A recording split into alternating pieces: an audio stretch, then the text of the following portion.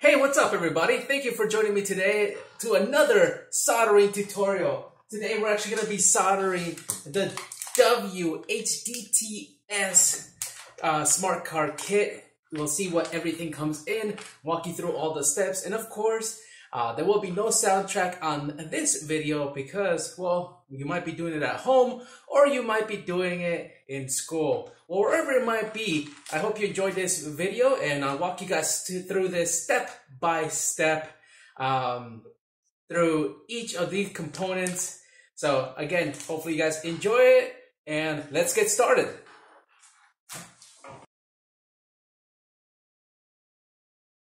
All right, so let's open up all the contents from the bag.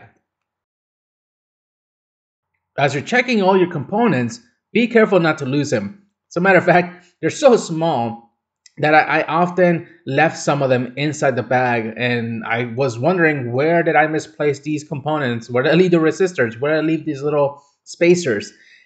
Well, go to find out. They were still stuck in the bag. So keep track of where they are. Keep track of where everything is. Let's open up the instructions right now. You'll notice that on the back is the car runway. This is where you're going to test your vehicle once you've completed it.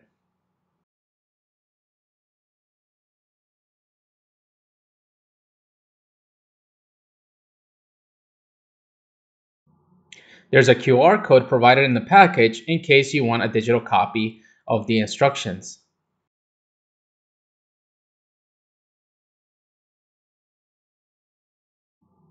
Read the instructions before you begin this project.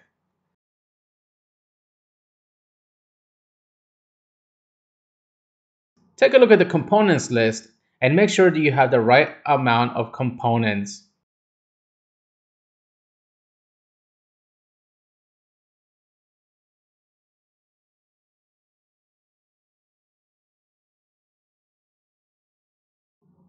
After checking to make sure I got all my components, I try to find all of the resistors.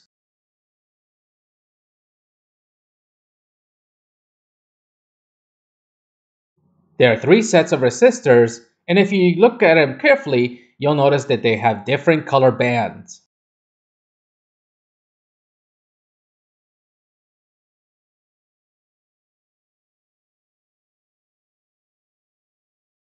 Use the resistor color chart to verify the nominal resistance of each set of resistors.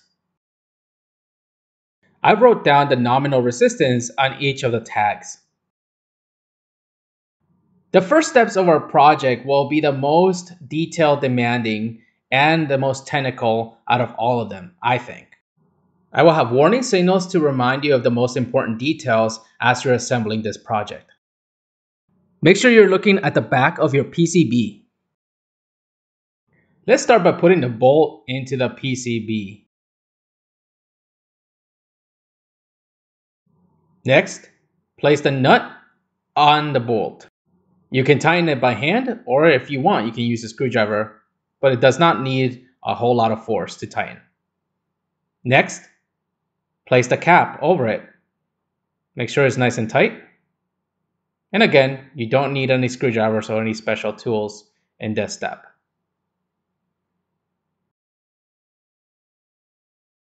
Caution. Get ready for this step. This is actually one of the most detail-oriented steps I could possibly think of for this project. Make sure you're looking at the back of your PCB. Find the infrared LED and locate the positive leg, the anode. You're going to place the anode right there as shown on your screen.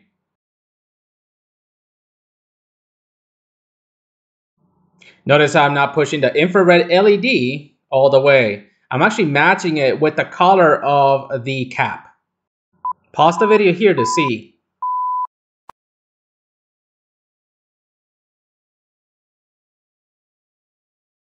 I'm using a small little box to prop my project up. I don't have a table vise with me at the moment, so I'm going to rely on this little box to help me hold things up. This also prevents the LED from moving out of its position.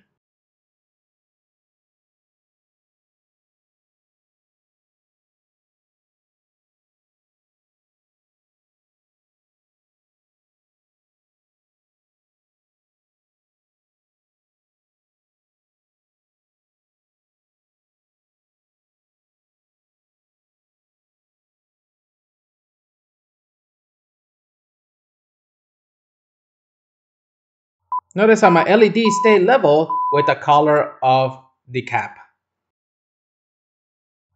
Let's get to soldering the second infrared LED. Place the anode in the location shown.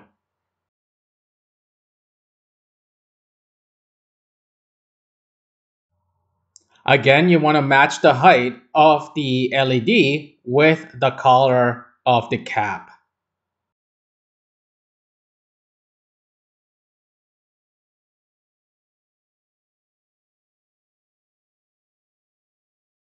Pause the video here to see.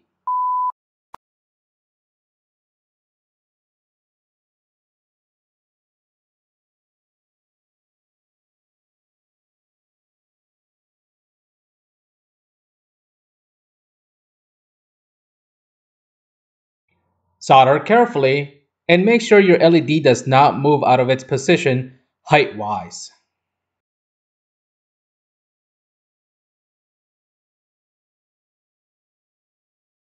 You'll notice right here that the two LEDs are at the same height as the color of the cap. Pause the video here to see.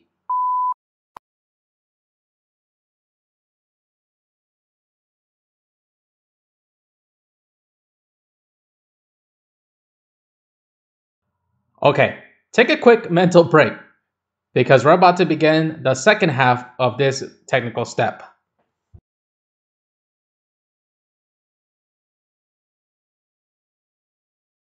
At this point, we've done the two infrared LEDs. Get ready because we're now going to assemble the two photoresistors.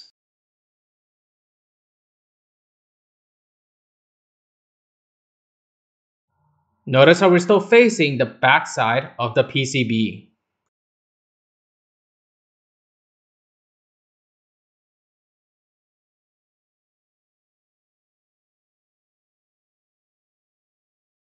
Insert your photoresistor.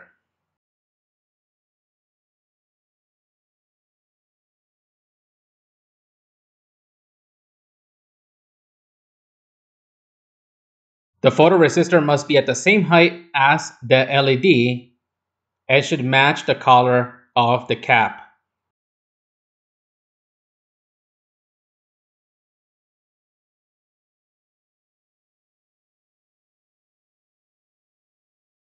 Pause the video here to see.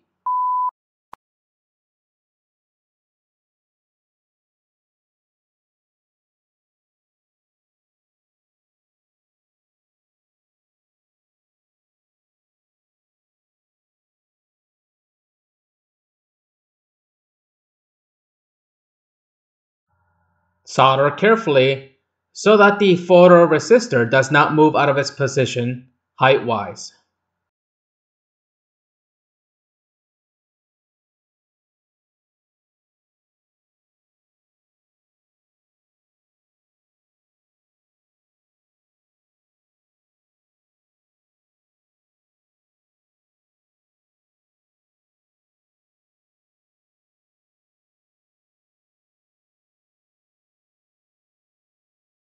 Now let's do the same for the second photoresistor.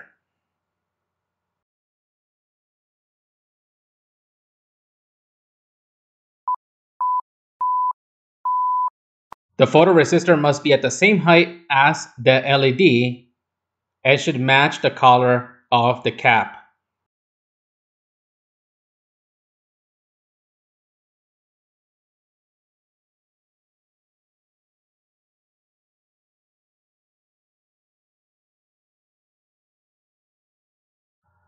Solder carefully so that the photoresistor does not move out of its position height-wise.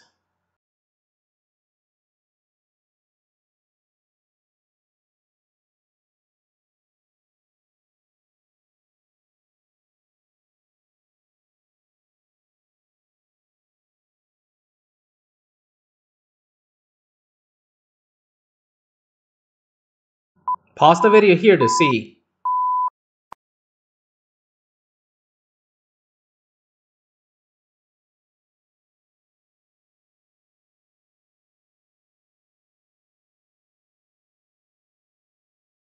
Now flip the PCB over to the front. Use your diagonal cutters to cut the excess leads.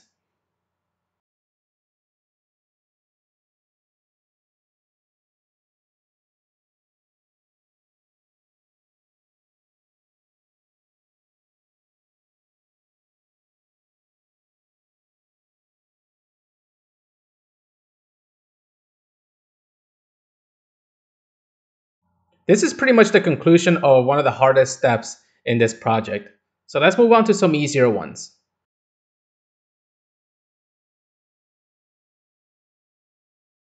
I'm going to start with my first set of resistors. I'm going to bend the leads of each of those four resistors before installing them.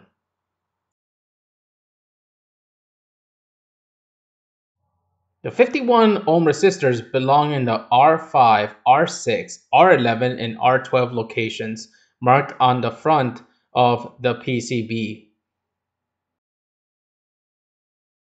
The 1000 ohm resistors belong in the R7 and R8 locations marked on the PCB.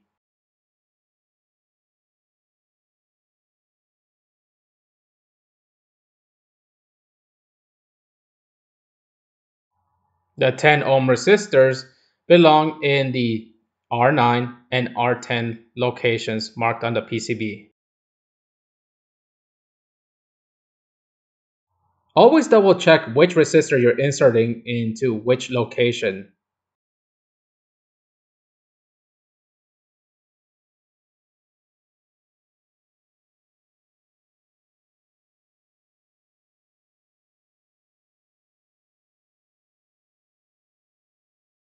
Once you check that you have all the resistors in the right location, you can now commit to soldering.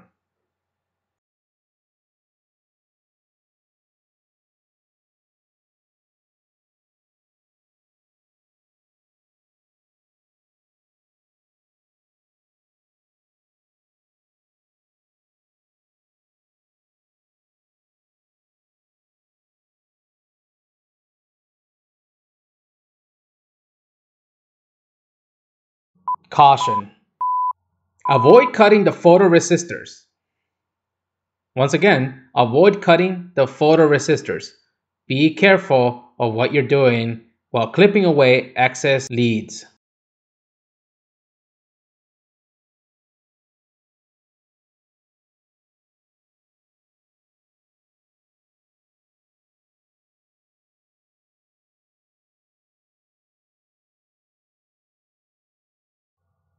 Next, we're going to solder the IC socket.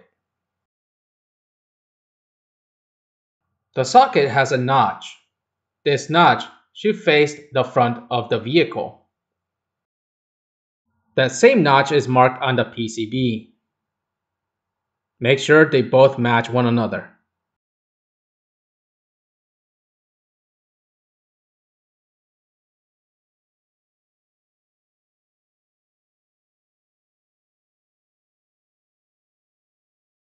Solder carefully. Make sure that as you solder, you're not bridging contacts.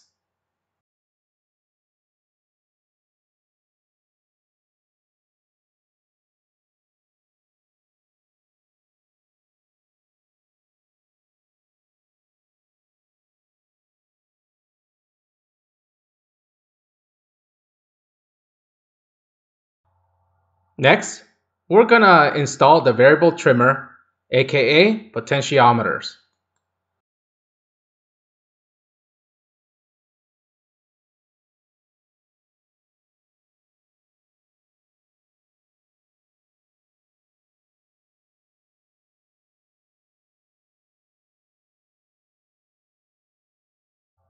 Solder carefully, and when you're done soldering, make sure you place your solder iron back in its holster.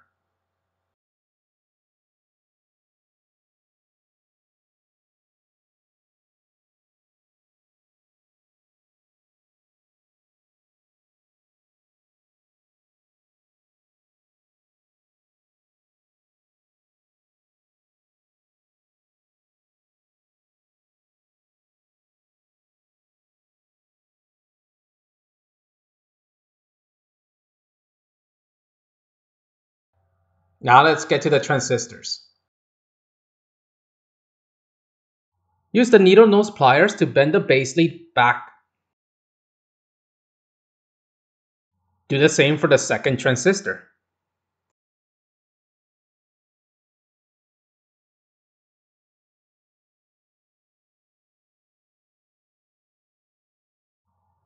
Place them in the right direction as shown by the PCB markings.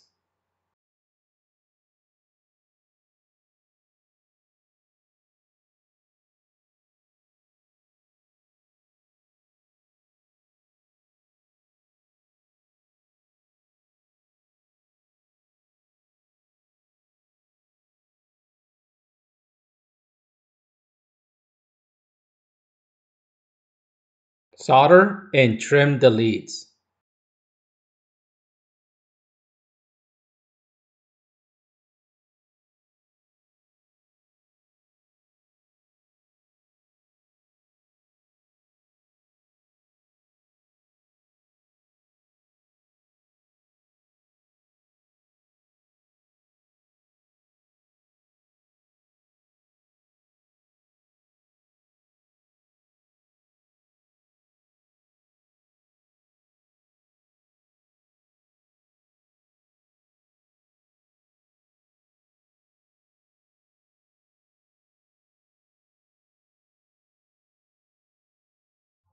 Let's move on to the red LEDs. Find the anode, the long leg. The long leg is going to face towards the inside of the PCB as shown. If your LED does not go in all the way, don't force it in as you might break the LED. Just leave it as is and solder carefully. Notice how the positive leads face towards the center of the PCB.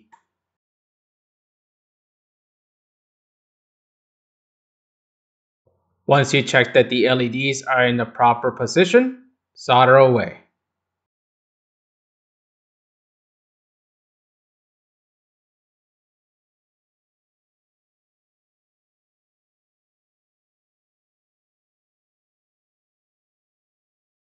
Once they're soldered, trim the excess leads.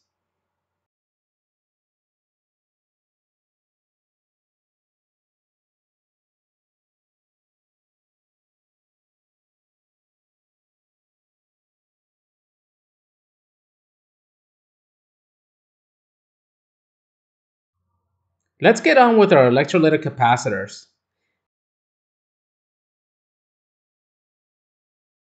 Notice how the cathode is marked by the white band.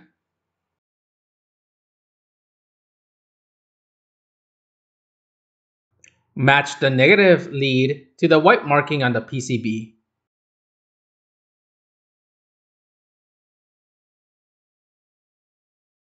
Do the same for the second electrolytic capacitor.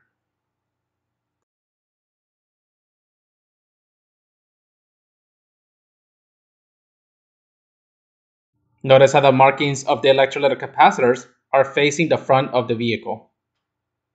Flip the board over and begin to solder.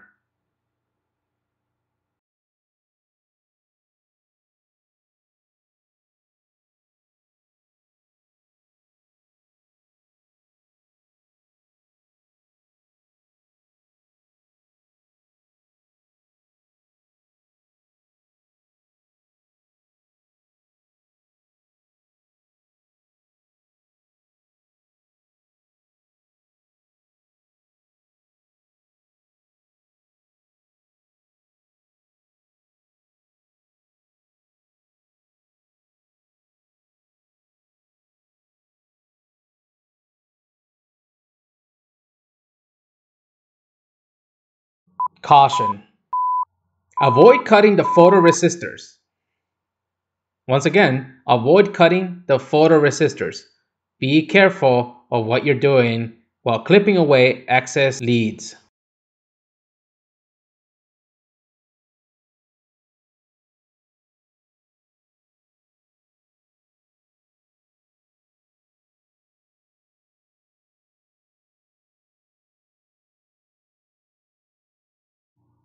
Up next, we're going to install the push button onto the PCB.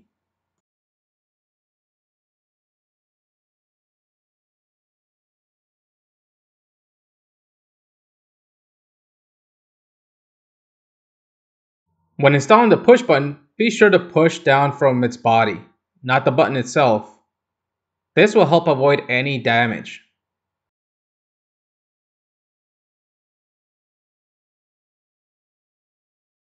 Solder carefully and make sure not to bridge any contacts. Remember, bridging can cause short circuits, rendering your circuit useless.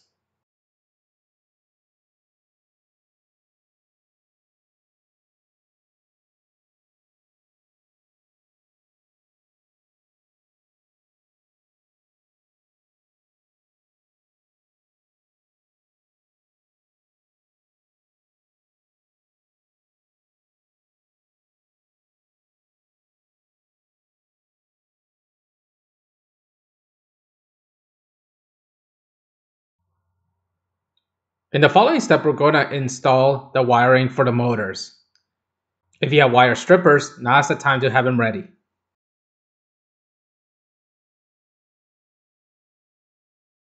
We're going to split this cable into two parts. Grab your diagonal cutters and cut right down the middle.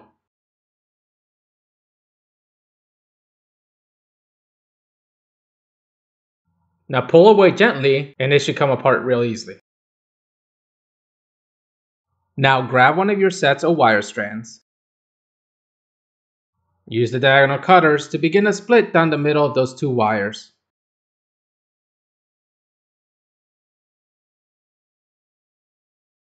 Next, pull them apart about an inch away. Now let's do the same for the back side.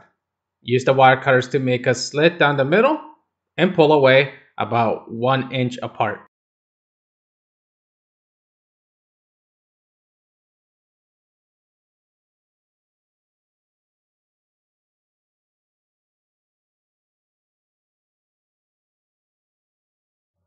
This next step is way easier if you have a wire stripper.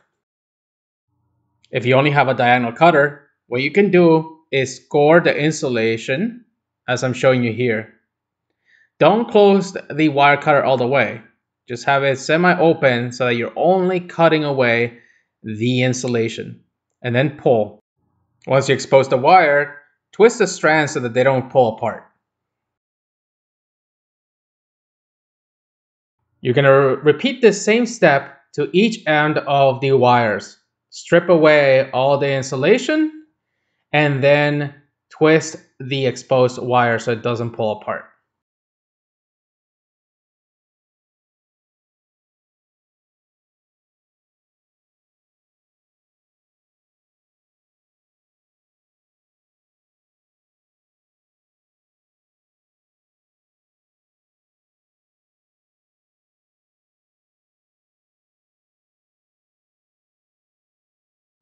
Using a wire stripper is way better than using a wire cutter. Trust me on this one.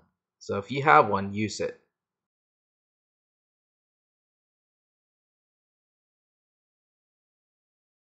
Grab your other set of wires. You're going to repeat the previous steps the same way. Use the diagonal cutters to begin a split down the middle of those two wires. Next, pull them apart about an inch away. Now let's do the same for the back side. Use the wire cutters to make a slit down the middle and pull away about 1 inch apart. Use your wire strippers or the wire cutters to strip away the insulation, exposing the wire. Once the wire is exposed, twist away so that the strands don't pull apart. Repeat the same step 3 more times for each end of the wires.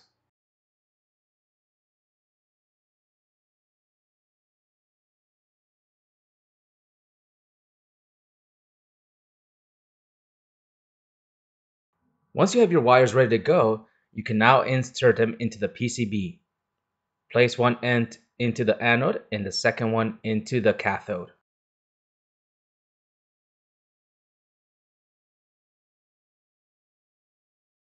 Flip your board over to the backside and you can begin soldering. While soldering, be sure not to bridge the contacts.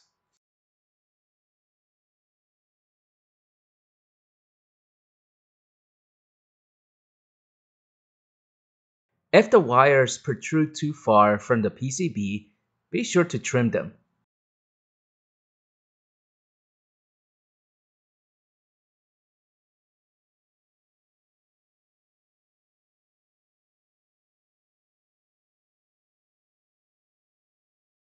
Next, insert the second wire harness into the location marked on the PCB.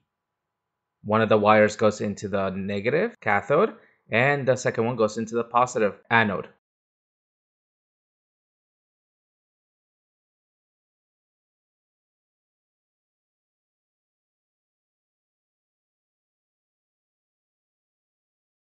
Flip your board over to the backside and you can begin soldering.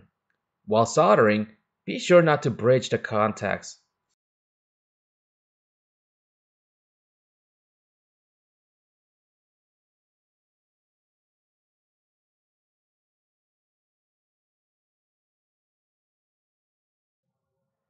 After soldering, if your wires protrude too far from the PCB, you should probably trim those.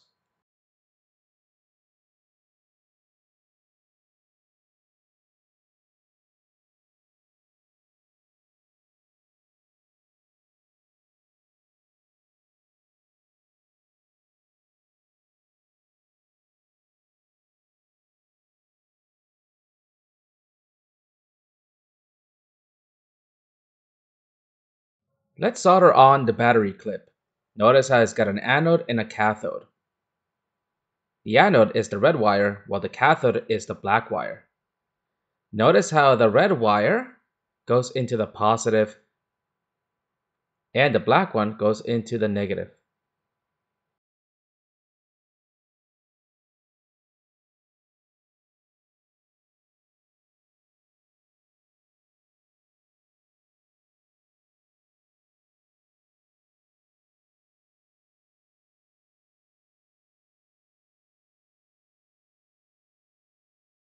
Once you know your wires are in the proper location, flip the board over and solder them on.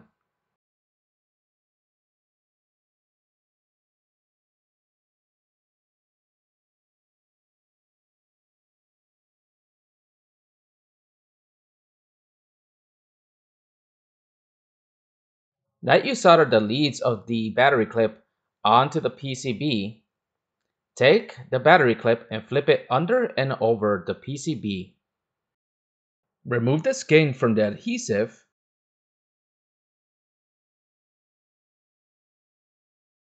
Line up the battery clip with the markings on the PCB.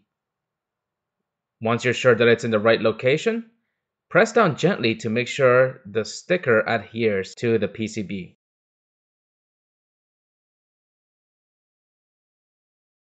Alright, so let's get going with the worm gears and installing those onto the shaft of the motors.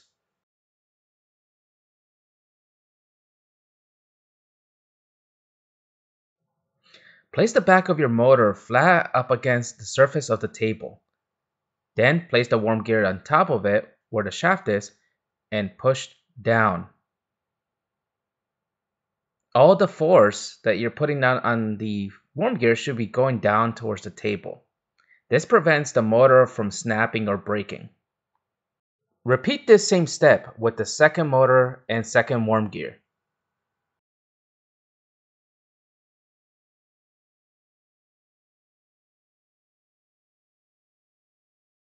Next, take your O-rings and your wheels.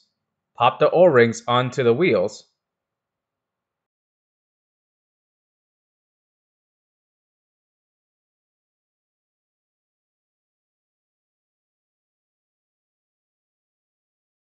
Now we're going to press fit the shaft into a wheel.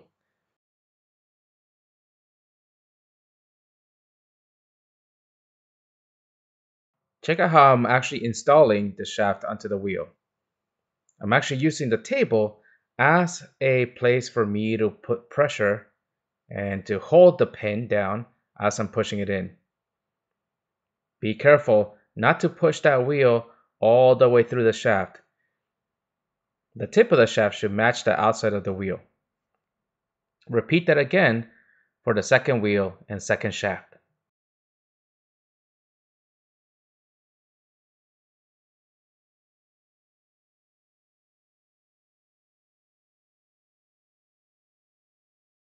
For this step, you're going to need 4 screws and 4 gaskets, and of course, your screwdriver.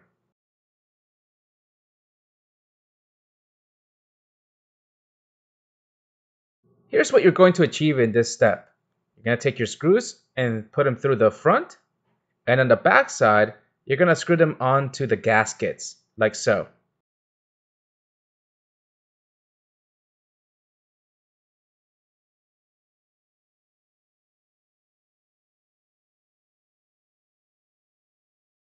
Once you're finished installing all your screws and gaskets, it should look like this. Now we need to install the 3-way sleeves onto the screws.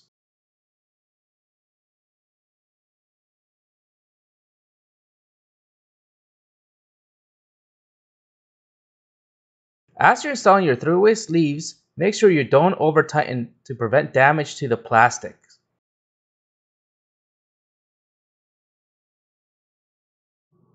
Once you're done installing all the sleeves, it should look like this. Notice how they all line up in the same direction so that you can actually mount the wheel and axles.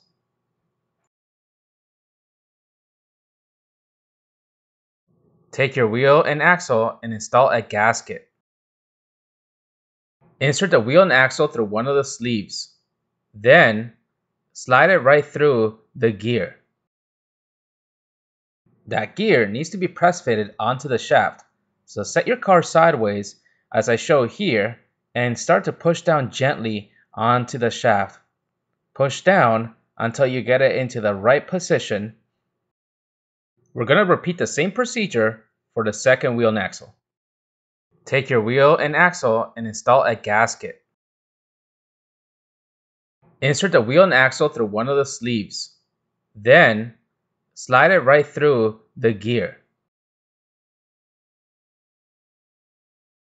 That gear needs to be press fitted onto the shaft. So set your car sideways as I show here and start to push down gently onto the shaft. Push down until you get it into the right position. Your wheel and gear assembly should spin freely as shown here. Let's turn our attention to the wires, which need to be attached to the motors. Take a look at this image. This image shows the direction in which all the motors should face forward. Notice how the leads are facing towards the front of the car. Once you know the leads of your motor are facing towards the front of the vehicle, you can now screw them on to the PCB.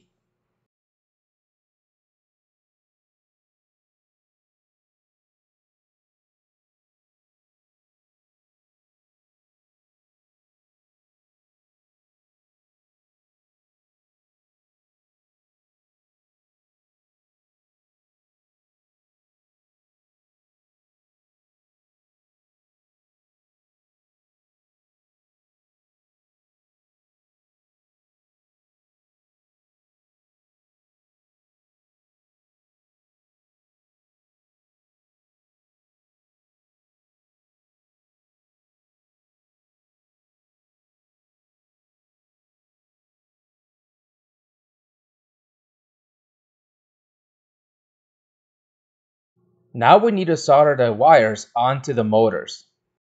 In this step, you must remember to keep your wires from twisting. Notice how I'm showing you in which direction the wires will go. I'm not twisting them in any way. They're always facing in the same direction. Otherwise, your motors could definitely go in backwards. Insert one of the wires on the left lead, and then followed by the second wire onto the right lead. Once your wires are placed in the right position, you may now solder them on. Be careful not to melt the plastic of the motor. Now we're going to repeat the same process to the second motor. Make sure that you're not confusing your wires, meaning getting them mixed up. Keep them in the same direction as you solder them onto the PCB.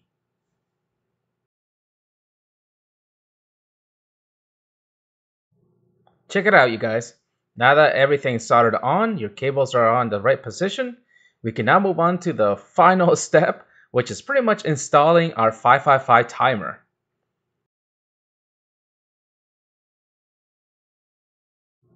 If the leads of your 555 timer are bent, use your needle nose pliers to bend them back into the right direction. Do so gently as not to break them off.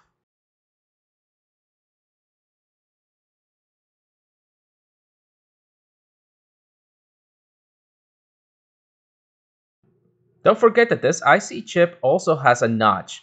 That notch should be going towards the front of the vehicle. Install it onto the IC socket.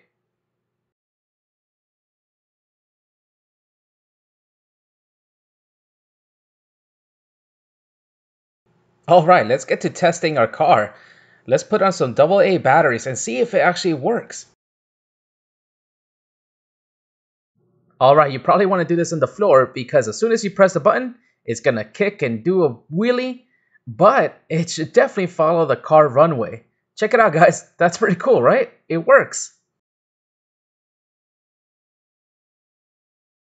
All right, well, thanks for joining me today, guys, with this video tutorial. And of course, I want you guys to remember that those photoresistors are super important.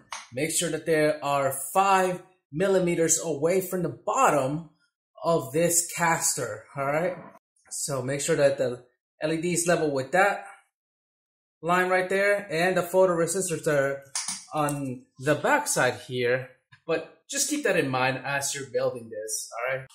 And there you guys go. Whoa, get off the track. Make sure those photoresistors are able to see the track. So they're about 5 millimeters close to or from the top of that caster.